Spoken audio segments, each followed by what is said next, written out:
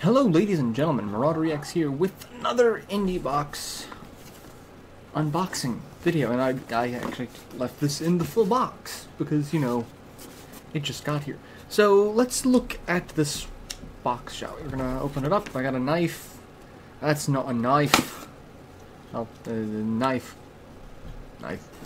Anyway, this is December's Indiebox, and what they've started doing is they've started doing Indiebox challenges as well. As just a little cardboard thing, but they give you a little how to enter challenge card. So like this one's like we'd have to download the official Armello blank burn card template from the following link. Design your own inner creative warrior animal to design a card basically, and then submit it, and then they pick a winner. And 2 entries will be chosen based on their enthusiasm, overall quality, humor, charm, quirkiness. Either way, show us what you got. And if you win, you get a custom hoodie for this one. So, yay, free stuff. So, let's see. We got the box. This is Armello, and trying to get it to where it's not going to be glary, but it's got the reflections. Now, I had not heard of this game at all, and that's the thing about Indiebox. Like most of these games, I've never hear of them until Indiebox shows up with them. So this game apparently is a kind of a Settlers of Catan cardboard game style thing, mixed with some like tactical RPG elements. I've been told it's like a Game of Thrones card game, but everything is animal based. So all of the characters that you, like all the little factions you deal with, like there's a bear, there's a weasel, ferret, a wolf, a rabbit, you know. Give a nice good shot of that.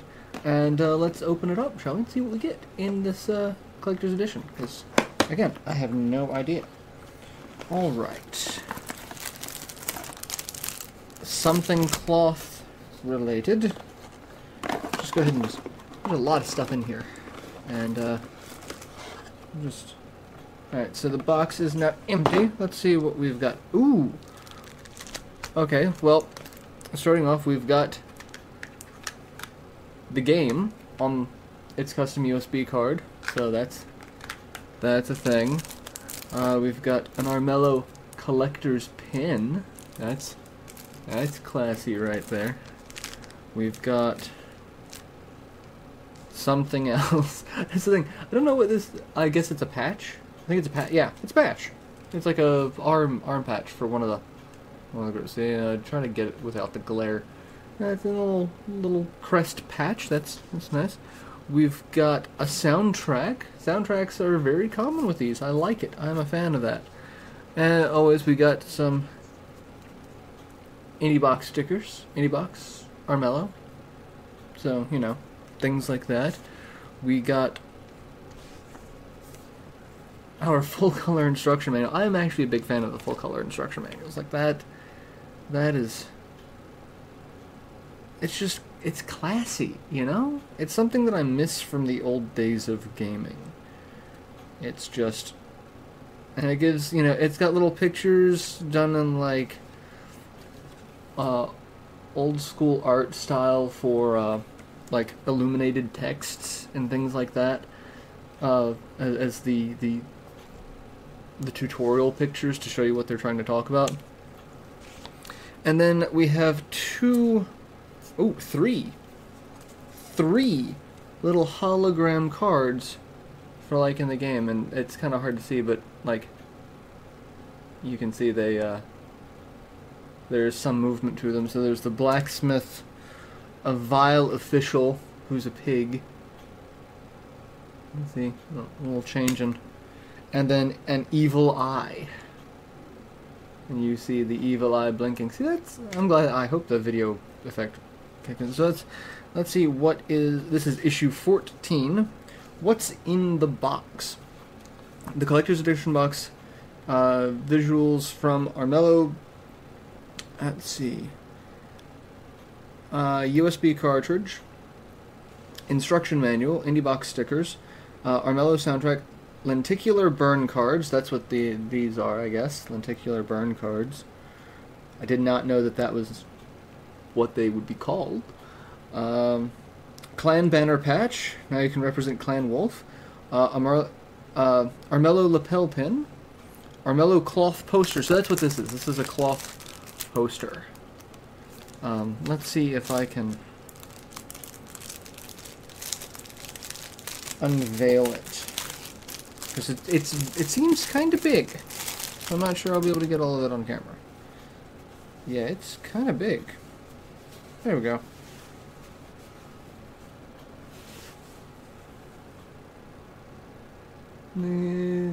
Oh no, that's just half of it. Holy crap! I'm like, what the hell? Yeah, that's big and fancy, and that's actually kind of nice. So that's that one. So we got the clan poster, and then the sticker, and then the newsletter. So yeah, that's everything in the box. I'm really interested to play the game. I've watched some gameplay footage of it, because once Indiebox announced what it was, I'm like, I don't know half of these games. So I started looking up information on them.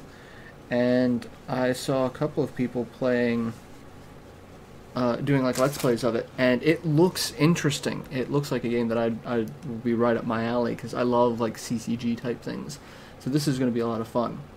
So yeah, this is this month's Indie Box. This is the December box, end of the year. Also note, this is about the Indie Box service itself.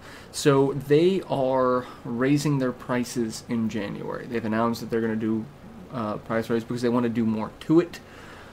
So they have said if you lock in your rate before January, so if you sign up before January, there's the cutoff time for whatever the next month's box would be.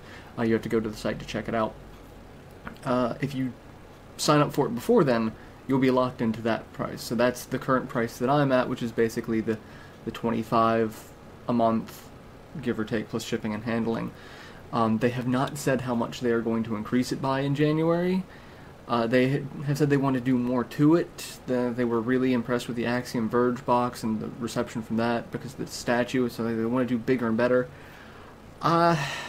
Depending on how much it costs, I mean, my rate is going to be locked in as long as I, can keep it this way.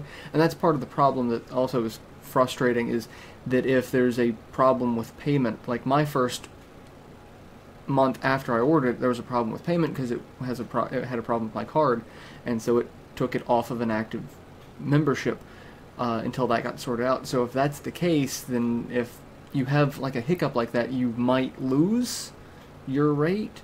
I mean, I'd assume that the Indiebox people would be very accommodating for that, but I'm just looking at all the possible negatives of having a service like this and changing your rates.